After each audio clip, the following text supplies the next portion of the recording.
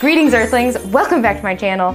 And hey, if you're new here, hi, my name's Raquel and I'm so happy you're here today because you know what? It's gonna be a fun project. I might be in a little over my head. What is that, like Sum 41 song? But I'm really excited to have been invited to an epic, massive project.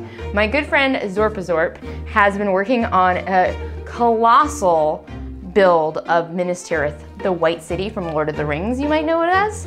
And when he invited me to join on this project, I had to say yes, even though I am gonna be, for sure, the biggest noob in this group. But I'm honored, I'm excited, and the good news is I have a template to work off of, so that is a huge jump start for me. I'm gonna be building a building to contribute to the city. And I'm not really sure what this building is, kind of in my mind, it's just a little apothecary background shop, something like that. But I'm excited. I've only ever made kind of silly structures before, so this kind of terrain, this kind of crafting is not my forte, but something I think I need to practice, and I'm excited to give it another try. I think it's gonna be good. This template is the cheat code I didn't even know I needed. All right, I think we gotta start this project by making an insane amount of little foam bricks. So yeah, we better get started because I'm sure that will take like approximately like 6 years to finish. Cool. All right, let's go.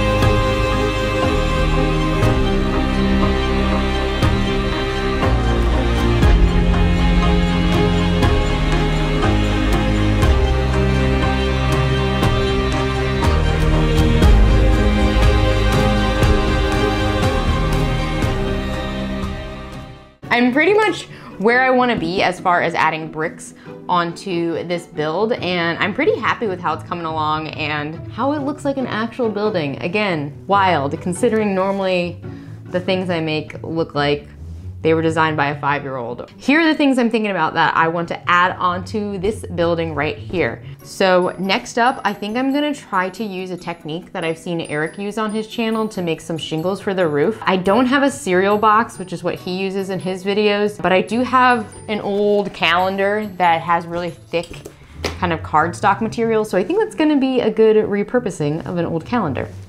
Hopefully it works out. And I want to add some columns.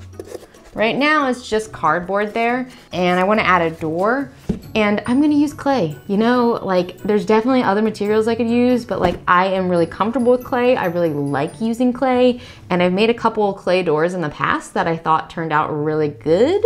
I'm just gonna stick with that. Like, why mess with success if it's something that works for me and I have fun with, right? Right, you get it. And the last of the big things that I want to add on to this building is I want to make some little stained glass windows.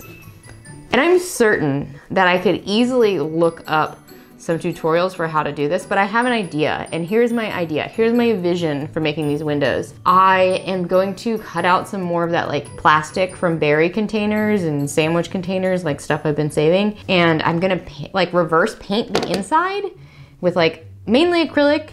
And then on the outside, I might even use a little bit of nail polish. I think nail polish will work really well for like my vision. I don't know. This probably sounds like nonsense, but in my head, I think that will work. All right, tons to do today. Let's get after it.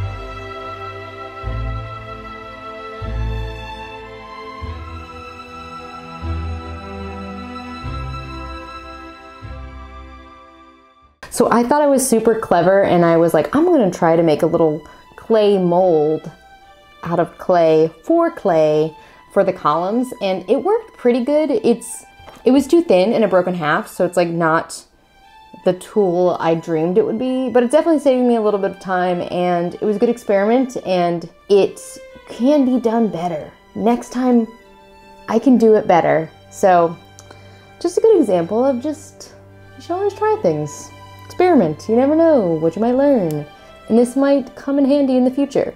All right, enough chit chat. Still tons of work to do over here.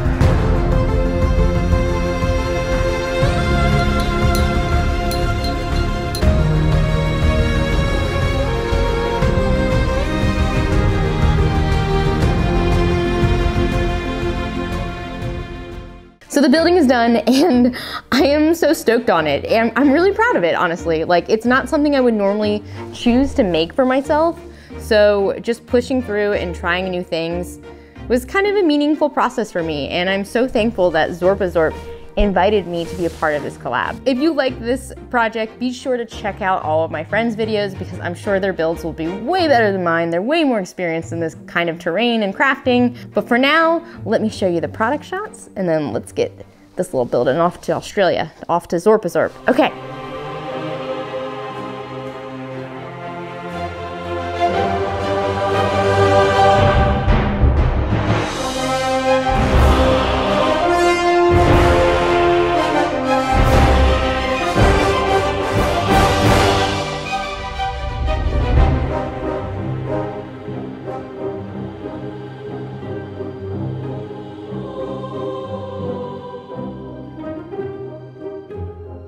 If you're still here, thank you so much for watching. I hope you enjoyed this video as much as I enjoyed making this little building.